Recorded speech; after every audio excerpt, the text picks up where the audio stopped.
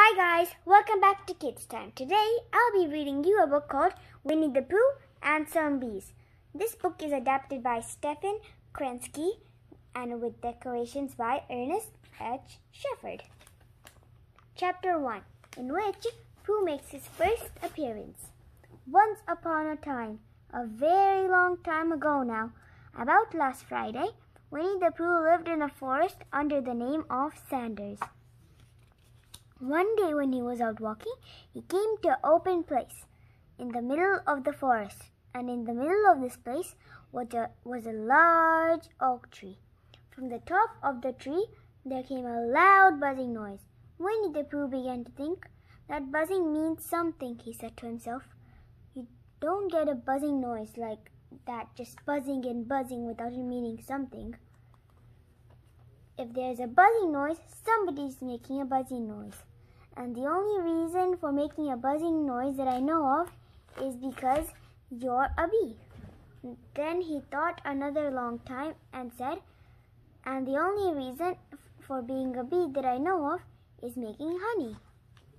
And then he got up and said, "And the only reason for making honey is so as I can eat it." So he began to climb the tree. He climbed and he climbed and he climbed. And as he climbed, he sang a little song to himself. "Isn't it funny how a bear likes honey? Bzz, bzz, bzz. I wonder why he does." Then he climbed a little further and a little further. And then just a little further. By that time, he had a thought of another song. It's a very funny thought that if bears were bees, they build their nests at the bottom of trees. And that being so, if the bees were bears, we wouldn't have to climb up all these stairs. He was rather getting tired now, but he was nearly there. And if he just stood on that branch... Crack! "Oh, help!" said Pooh, dropping 10 feet to the branch below him. "If only I hadn't," he said, as he bounced 20 feet onto the next branch. "You see what I meant to do," he explained, as he turned head over heels and crashed through the next 6 branches. Then he spun round 3 times and flew gracefully into a gorse bush. "It all comes of liking honey so much," he said. "Oh, help!" He crawled out of the gorse bush, brushed the pickles from his nose, and began to think again. And the first person he thought of was Christopher Robin. Chapter 2, in which Pooh's future becomes cloudy. So Winnie the Pooh went round to his friend Christopher Robin, who lived behind a green door in another part of the forest. "Good morning, Christopher Robin," he said. "Good morning, Winnie the Pooh," said Christopher Robin. "I wonder," said Pooh, "if you've got such a thing as a balloon about you." "A balloon? What do you want a balloon for?" asked Christopher Robin. Winnie the Pooh looked around to see that no one was listening. "Honey," he said in a deep whisper. "But you can't get honey with balloons," said Christopher Robin. "I do," said Pooh.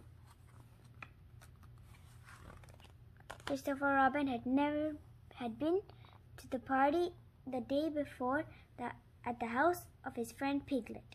There had been many balloons at the party. He had brought a green one and a blue one home with him. "Which balloon would you like?" Christopher Robin asked.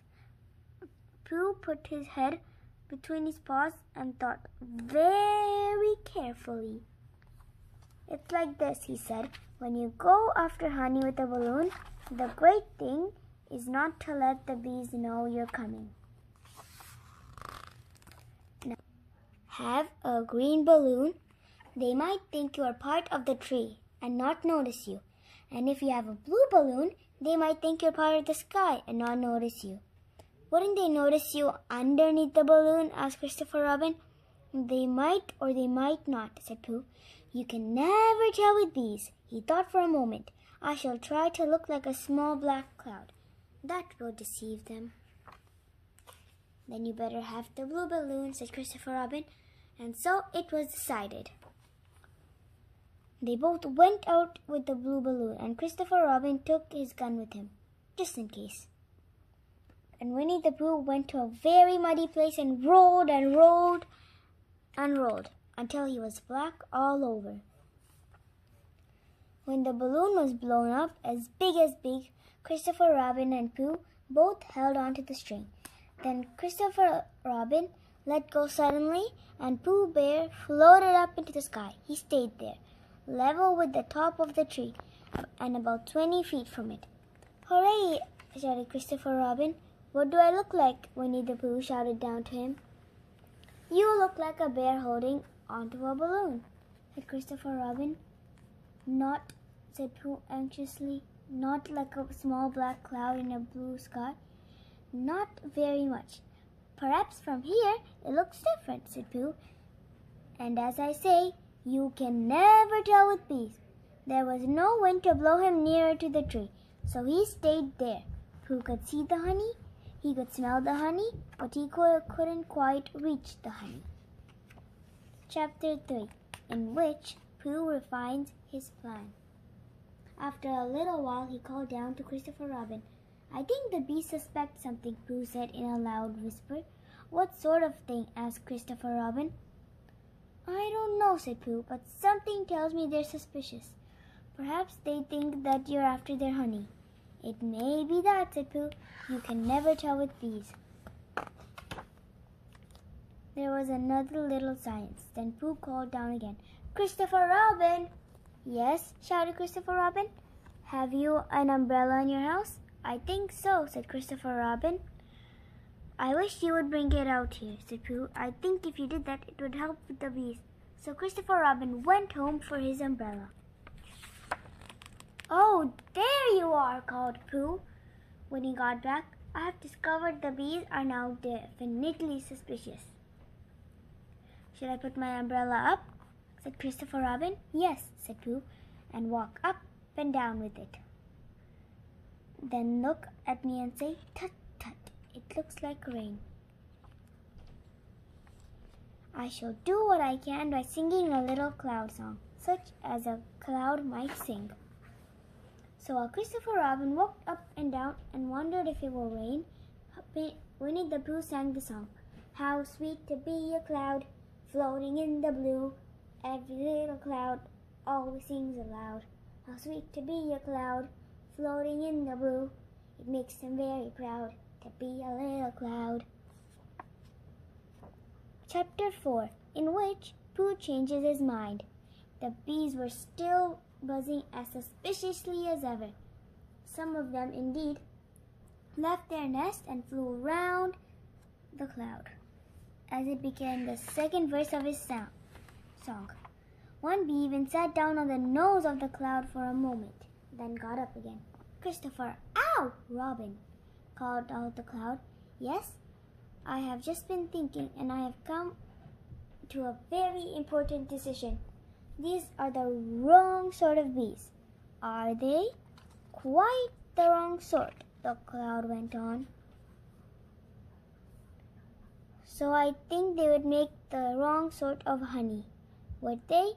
"Yes, so I think I shall come down." "How?" asked Christopher Robin. Pooh hadn't thought of that. If he let go of the string, he would fall, bump, and he didn't like the idea of that. So he thought for a long time. And he said, "Christopher Robin, just shoot the balloon with your gun. But if I do that, I'll spoil the balloon." "But if you don't," said Pooh, "I shall have to let go, and that would spoil me." When Pooh put it like that, Christopher Robin saw how it was. He aimed very carefully at the balloon and fired. "Ow!" said Pooh. "Did I miss?" asked Christopher Robin. "You didn't exactly miss," said Pooh, "but you missed the balloon." "I'm so sorry," said Christopher Robin, and he fired again. This time he hit the balloon, and the air came slowly out, and Winnie the Pooh floated to the ground. But his arms were so stiff from holding the balloon all that time that they stayed in the air for more than a week. And whenever a fly came and settled on his nose, he'd have to blow it off. And I think, but I am not sure, and that is why he was always called Pooh. Thank you for watching my video. Remember, if you liked it, press like and subscribe. Bye!